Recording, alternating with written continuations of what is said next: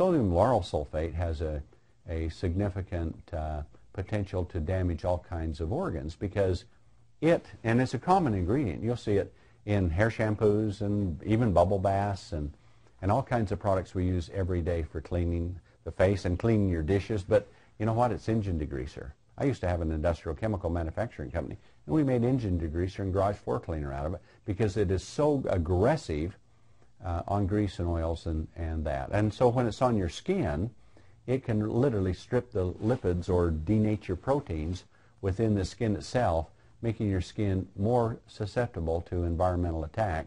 And even beyond that, it can get into the blood system.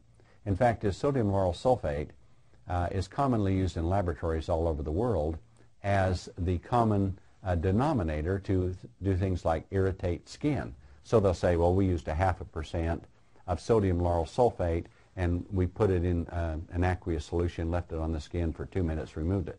They know that that percent of sodium lauryl sulfate in that solution left for that long will do a certain amount of damage that every laboratory in the world can now duplicate those results because it's the standard, it's the gold standard for irritating the skin. But yet in hair shampoos you can see 10 or 15% of it very commonly in a hair shampoo or a facial cleanser or all kinds of things like that.